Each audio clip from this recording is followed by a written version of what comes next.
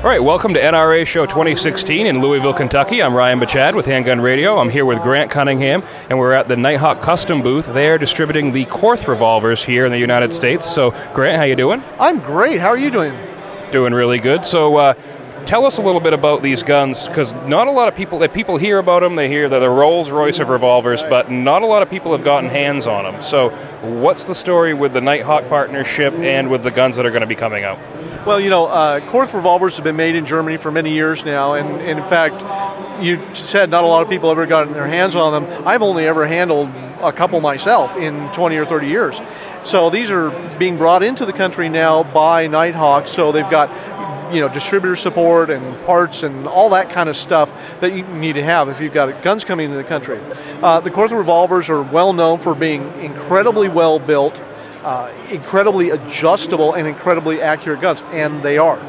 You can adjust the actions on these 5 ways. You can adjust mainspring weight, you can adjust rebound weight, you can adjust over travel, you can adjust let off in double action, you can adjust let off in single action. So you can tune this gun user adjustable. I mean, this is right, not something you have to send to a gunsmith for. You can adjust this to whatever you want and get the trigger that you want out of it, and they are smooth. You can adjust them as light as you want, as heavy as you want, and they're still smooth as glass because they use a roller bearing action in double action, so they're just smooth as silk. So I see you have a cylinder latch that's in a little bit of a different position than you would see on some other revolvers. But this looks sort of like a K-frame size, right about? It's right about L-frame size, actually. In fact, it uses L-frame grips. So if you've got standard L-frame, in fact, that's why they've got Hogue grips on them, so we can show people, yeah, these things use L-frame grips. So any nice L-frame grip, round butt, of course, that you want to put on it. We've got conversion to square butt grips on this one, on this 3-inch, but you can put any L-frame grip you want on it. In terms of size, it's actually a little more svelte than the L-frame. It's a little narrow. It just seems a little lighter. Cylinder uses standard L-frame speed loaders. The trigger pull is something that I was really astounded by. I mean, it's phenomenal. You got a sort of a modified gold bead front sight here. It's a little bit longer. It's sort of shaped like a capsule or something. And also their conversion cylinders, because I know Korth is known for being able to shoot your regular revolver cartridges as well as auto cartridges. Exactly. You know, in Germany, the 9mm, I mean, that's a standard cartridge in Germany, right? You know, and so they do. They have replacement cylinders, interchangeable cylinders. And what we've got here is we've got a little button here on the side of the gun, and all we have to do is open up the cylinder like that, press in the little button, pull out the old cylinder. I feel this is like, you know, like that movie with Clint Eastwood, you know, where he's changing the cylinders and walking down the street, right? Same thing. So anyway, so we put the 9mm cylinder in like this, and we put that in now. We've converted the gun to 9mm, no moon clips. The cylinder has little things that come out to grab the rim of the cartridge and eject the spent brass, so no moon clips required for 9mm. And there you now have a 9mm gun. The chambers look, on the other cylinder, are the chambers any countersinking or anything like that? Or it looks like there's a slight chamfer on the cylinder. On the 9mm there is. On the 38-357, it's not quite as pronounced, but there is a chamfer there. And that was mainly just to make sure they go in there smoothly. Exactly. You know, smooth the reloads, because if you've got just a flat edge there, and even like if you're shooting round nose ammo, it still will catch on the edge of the case and sometimes slow up your reload. So they chamfered these things. The 9mm chamfered a little more. They felt it was necessary to get really smooth insertion with the 9mm rounds. So they chamfered a little more. They really, really are looking great. And then they have, and this isn't the only model they have. They have, there's multiple ones over there on the table. We'll show you on the video. They have the smaller version, which the snub nose one, the little 9mm there, what are they calling it? It's the Skyhawk, and it's 9mm only. It's got a tiny little 9mm cylinder. Same idea as this, by the way, no moon clips. Aluminum framed as opposed to the steel frame, right, that the standard guns are in. And it's smaller overall. 2-inch barrel instead of 3 and up. I know Weird was talking, we were talking earlier how we always like to see these revolvers in auto calibers, but they always use the cylinders, for I'm sure for ease of manufacturing and stuff like that, they always use the cylinders that are long enough for a revolver cartridge when you got this short, stubby little round, or they'll take and put this crazy long forcing cone in the cylinder window. This one has a cylinder that's size 4 9mm. Exactly, and you know, it reminds me a little bit when you look at pictures of the old Smith & Wesson, like the number ones in 22 short, you know, they got that little short cylinder. That's what it reminds me of, because we're used to cylinders that are this long, right, 38-357, and it's, you know, like half the length. So it looks a little odd, but it saves weight, it saves size, because that means the frame doesn't have to be as long. So it's a good engineering choice if you're doing a dedicated 9mm gun. Now I see that there's also like a PPC style gun over there with rails on the top, and what's the story on that one? Just a competition piece, or? Yeah, that's their competition model. They realize that there are a lot of people that shoot competition revolvers these days, and actually it seems to be increasing a little bit. So for those people that shoot PPC and maybe shoot NRA action pistol, Bianchi Cup, they made that gun. So it's got rails on it, so you can put optics on it. You can put barricade wings on it. Of course, that's important in Bianchi Cup. Of course, the standard adjustable action, so that they can adjust it exactly as they want. And then it has a very similar to an Aristocrat rib. So it's got the 4-position front sight, so you can adjust it for the different stage lengths. And what they've done that's really cool is that they've got the rear sight blade, the notch width, the width of the rear sight notch is adjustable. So, you know, if you feel you need, you know, more light, you know, like sometimes, especially when I was competing, if there was a difference between a cloudy day and a sunny day, and I kind of felt like I needed different rear sight blade widths, you know, to compensate for that. Well, now with that gun, you can just turn the little tool, change your notch width, it remains at 0, and you go out and shoot.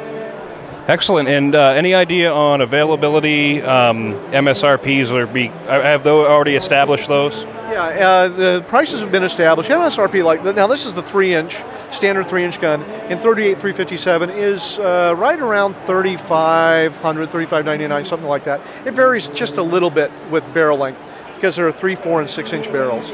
So right around there. If you want the double cylinder 9mm M357, it goes up to about 45, and then the competition model is higher. It's I think it starts at about 47, something like that. And for people who are, you know, obviously you're going to have people who are going to say that's a crazy amount of money, but you got to remember, like we've talked about, if people are, oh, I want a Colt Python and I want this, and they got to remember that, you know, that all that hand fitting, all that really intense, it's not a mass produce, you know, get 500 guns out today. It doesn't work that way. These guns are more hand-fitted, more detailed, all that stuff. Yeah, you know, we talked a long time, and you and I have talked about this before, and Colt, for instance, has been pretty open about this. If we wanted a Python today, and they had to make it like we remembered it being made, it would cost north of $5,000. We all know that. At least those of us that are in the industry know it. I don't think a lot of people really think that, but those of us that are in the industry that know what it costs to make a gun, you know, that's not an outrageous number. So these coming in at $3,500 with complete adjustability with the action, with the incredible accuracy because of the tension barrel, the pedigree, the durability, everything going for them, $3,500, and you feel that action, that smooth, gorgeous action. You know, it's not a bad price point. It really isn't when you start thinking about what you have to do to some other gun to get even halfway here. Real quick, the user adjustability, I'm kind of curious about that. How was that accomplished? Because normally with something like that, we would send a gun like this to someone like you, and you would work on it. Now, how would the end user, do that? Someone who is completely, I mean, they know, let's say they know how to take the side plate off a Smith, and they can look at it and you know, kind of understand how it works, but that doesn't go any further than that. How do you accomplish that adjustability? Okay, there are 3 things that are adjustable easily by a non-technical user, and that's the rebound weight, so the rebound speed, the mainspring weight, so the hammer weight. They can adjust that. The screw for the rebound is here. The screw for the hammer weight is underneath the grip. and they can also adjust over travel on the trigger. Now, to adjust the let-off in single and double action, you have to take the side plate off, and you have to, the single action is actually fairly easy because there's actually an adjustment tool to do that. For the double action let-off, you have to take the hammer out and exchange the roller bearings. So that's probably not something that most people are going to do, but it's easily accomplished by, realistically, any gunsmith who has experience with working on, really, quite frankly, any revolver, because it's just a matter of pulling the hammer out, exchanging the roller bearing, and putting it back in.